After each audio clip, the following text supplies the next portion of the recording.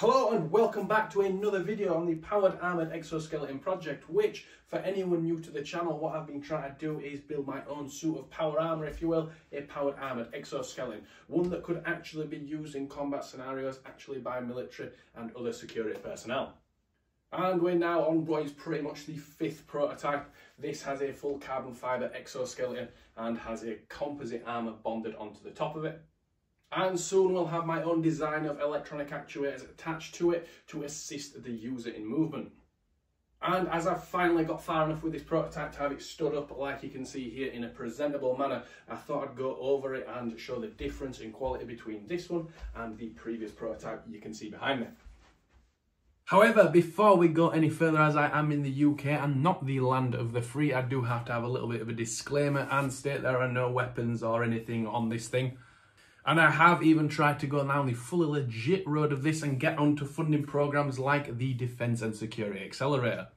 But what became apparent to me when I was trying to get onto these different funding programs is they weren't interested in me as an individual trying to innovate something from scratch. They only appeared to want to deal with academia or a well-established company. So my best opportunity to push this thing or anything I do in the future is to gain status and notoriety on a platform like YouTube. So if you all wouldn't mind liking and subscribing, that would be a great deal for me. With that said, we'll take a look at the arms on the suit first and go from there. Of which I thought we would start off with the forearm, as it's the easiest way to compare quality between this and the older version, so we can see how the actuators are going to fit nicely in between. The overall quality of finish is pretty good. There's still some paintwork to finish, but we do have a bit of a logo and nice emblem on it. And then we do have this nice flat piece for an attachment point for the fist extension, which I'm yet to make out of strong enough materials, but you can see here how it'll fit on nice. And that isn't actually to hit anything with, it's so that when you fall over, you don't break your wrists. Whereas if we compare the quality of the old one, the thing is all of this suit was basically all handmade and formed and then had to be cut down and modified so many times, you can see how bad the finish ended up being. And in general, if we look all over it, you can see none of it's flat, none of it's uniform, and none of it's symmetrical. The whole thing is rough altogether, which is just how it kind of ended up being, because on this prototype, I was really learning how to build everything so it fits around the human skeleton properly. Whereas with this one, I've been able to get a much better finish, doing a lot more in CAD.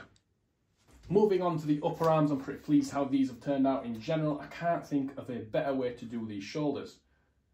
These look very simple and everything, but I've made them so you can essentially have skid plates mounted onto these pauldrons, because when you have this width increase, whenever you're walking down a hallway or something, you are going to end up scraping the sides on the walls, etc., possibly through doorways. But these allow a good amount of side protection. You've actually got double thickness of armour on these points here, which with the arms raised nicely protect the side of the chest, which is a pretty vulnerable position if you don't have a pauldron like this. However, regular viewers might have been expecting this video a while ago, and frankly, so was I. However, I did have some problems along the way, which we'll get into now, moving around to the inside. In the previous videos, I came to the conclusion that I would need about a 1mm layer of steel on the inside of this, just as a thin plate that would basically catch any amount of small amounts of shrapnel that come through the ceramic. And the problem I've had with this is because I couldn't get my own pieces of ceramic kiln fired that I was making with 3D printed molds, so that all the pieces of ceramic would layer into the casings, all perfectly, millimetre perfect. Because I couldn't do that, it's all like a couple of millimetres out in depth because I had to literally hand cut and lay my own ceramic tiles into them. The problem with that is if you're just a few mil out in depth, when it's over a curve, you end up with quite an overhang and nothing quite lines up.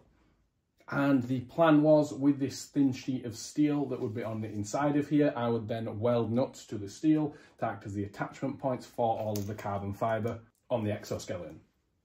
And due to the fact there's about 150 bolt holes on this thing, I really don't want to get that wrong after all of the time it'll take to spot weld all of these nuts in. So I've decided to 3D print this in a layer to make sure it's going to fit right, and so I can alter it in CAD, which was a good idea because each panel has ended up being 5 to 10 millimetres out on the corners, which then means the bolt holes are in the right place. So I will have to come back to that at a later date, but using this method with 3D print and T-nuts will allow me to test everything and make sure I've got it all right. Also, a little point to note for this video, because I don't know if it's going to come across or not, all this carbon fibre of the exoskeleton kind of looks like it's sagging. The only problem is right now is as it sits on the frame, it is all leaning forward. For example, we also have this big gap in the neck here, which doesn't really exist the same when it's actually worn. But that at least lines us up nicely for the next part, which is the chest and the helmet. I'll start with the helmet as it'll be brief. This helmet, as you can probably tell on camera, isn't the finished version, or at least not finished built, as in it doesn't have any armour in it yet. I have done countless versions and designs of different helmets of what I think would work and what I didn't think that doesn't. Something I actually found quite difficult to do is model it all in CAD and then print it out and have it actually look how you think it looks on the computer screen. So I've actually took a base 3D print of a helmet and then formed this over the top of it. This is a shape that I'll be able to manufacture and produce easily. It's simple enough and provides great visibility. I've tried different styles of visors and eyelets and all the rest of it, and I always end up coming back to something that looks basically like an ODST helmet. So if anything, I've just led into that. But I'll probably talk about that more in a future video. Onto the chest plate. This is something I managed to get a much better finish on than the old version. There is some mould lines still because I had to 3D print in multiple parts. I'll be aiming to fill and complete that before we're done. We've got a molly plate down in the middle here. That can be made bigger if necessary. But I've also got these Velcro straps which hold the chest plate on. My idea with those straps is still to have molly attachment points on the straps themselves so you can attach magazines, pouches, etc. Something that I have found works really well is if you print this kind of a pattern onto the Velcro straps, so the adhesive Velcro with this thick and thin kind of tank track like solid structure that is then attached to the Velcro, you get an incredibly strong strap that is actually quite difficult to remove and very, very strong. For the attachment points at the top, I've got this system here where basically the chest plate slots down on top of these brackets and then you attach the Velcro on at the bottom. These are just cable tied together because it's extremely difficult to put all this on this standing frame. I did not design this whole system to be stood up, more to be laid down in the back of vehicles when someone isn't wearing it. But this is the best system I've found because if you have this as a hinge, the difficulty to get all of this to work without it sagging, without it falling apart, is incredibly hard. And it actually just makes it really difficult to physically put on yourself when it's hinged because you've again got to lift this plate above your head and then put it down when you're actually in the exoskeleton. So I do think this system works way better. We've also got some little attachment points here and here for any form of gorget that might want to be added in the future. Something I'm going to investigate with this chest plate in the next video is whether I can have a molly plate carrier underneath it. Now, I've always made this chest plate big enough to have another layer of armour behind it to get a higher amount of protection. As my goal with this suit, with the quality of materials that I can basically afford, I want to get all of the armour protection basically to stop something like a 5.56, which I'm confident with the testing I've been able to do, that's what this armour will be capable of when complete. But nowadays, standard 5.56 isn't particularly at a high level.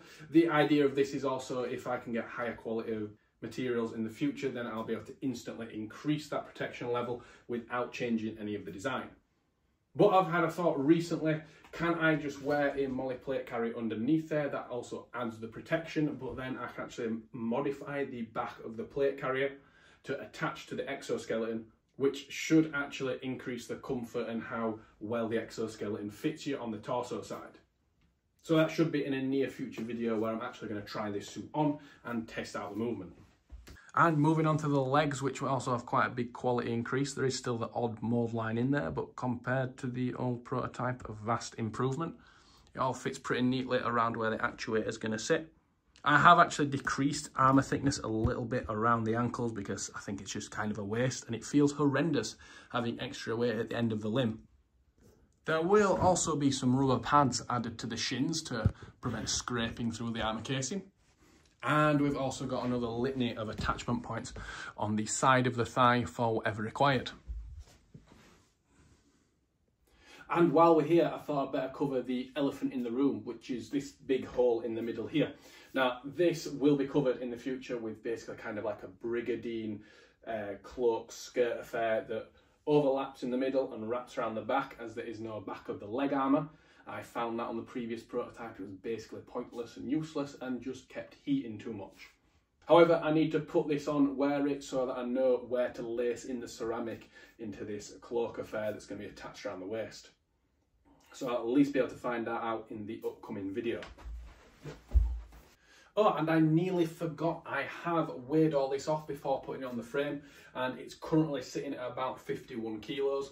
By the time it has the added extra bits of armour to it, and the batteries, the actuators added, and this helmet actually made out of the correct materials, I reckon we're going to be sitting at about 75 kilos all in and done, which is about roughly what I expect it to be. It'd always be nicer to make it a bit less weight, but really, I think it's about right.